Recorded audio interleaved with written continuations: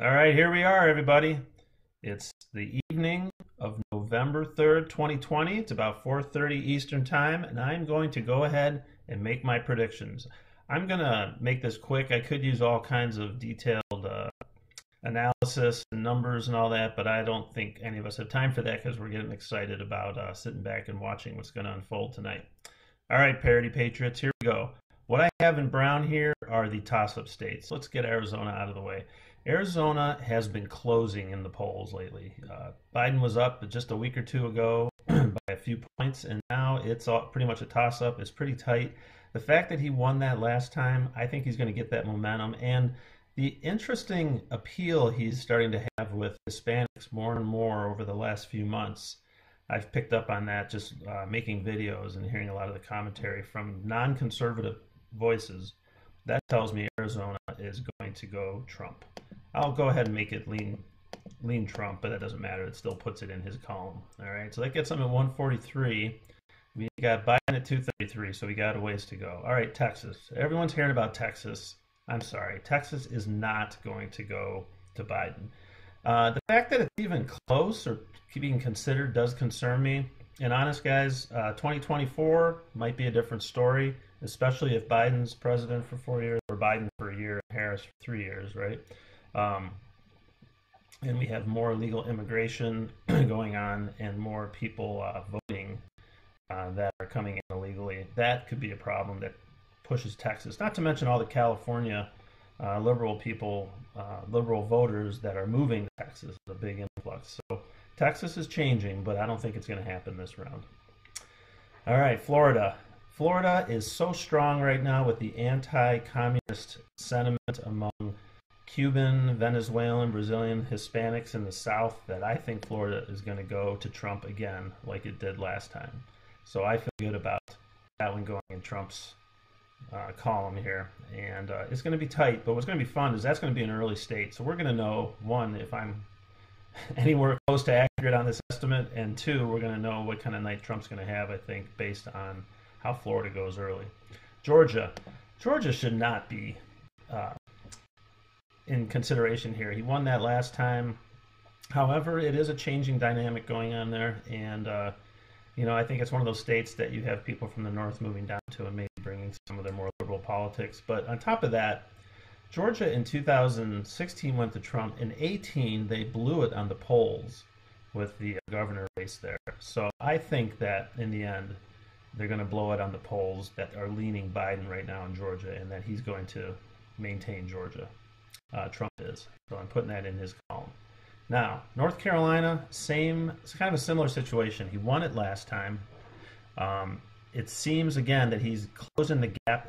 That momentum's a big deal. If you're losing in these polls and then you close the gap the last few days, you just have a momentum going on, and we see that with the crowds and all of that. So I think North Carolina is going to hang in there again like it was last time and go in his column.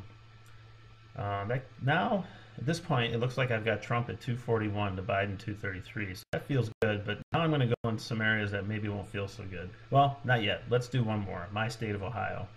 Ohio, he won Ohio, Trump, by 8 points in 2016. And it had gone to Obama before. And I will tell you, a friend that is a plant engineer, works in automotive manufacturing facility. He was the one that tipped me off months before the 2016 election when he said, hey, all these union guys on the line are all putting Trump signs and so forth in their spaces along the assembly line. I'm telling you, the union vote is going for the Republican this time. I said, what? And that was my first indication something was up. So I asked him yesterday, hey, those same guys you told me 4 years ago, they still have the Trump signs? He said, absolutely. They are completely for Trump and supporting him. I said, all right.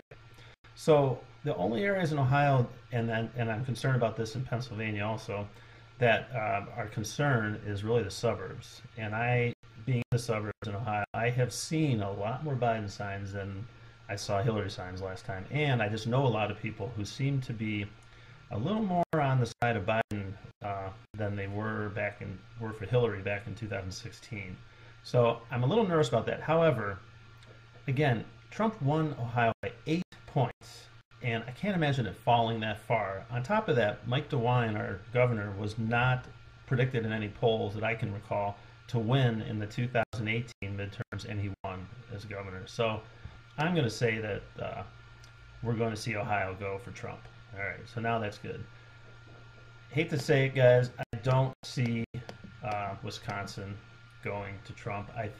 If you recall, Trump won Wisconsin with less points, less votes than Mitt Romney got. Sorry, I had a blank there. Sounded like Joe trying to remember who that Mormon guy was, right?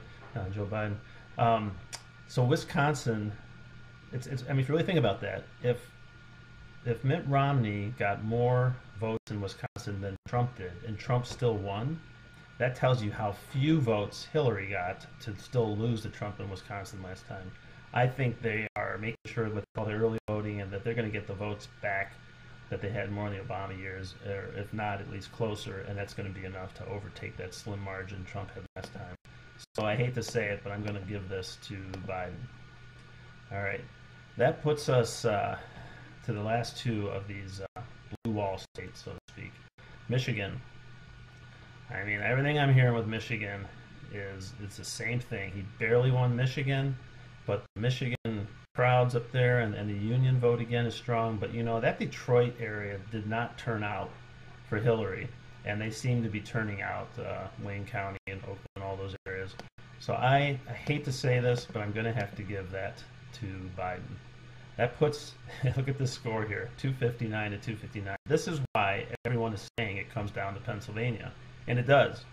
And that's why he's been there so much, and that's why there's concern about the voting that's going to continue for days later, which makes me think we won't have a final call on this election for at least a day or so while they count these votes, because they don't start counting those mail-in ballots until today in the early voting, I believe.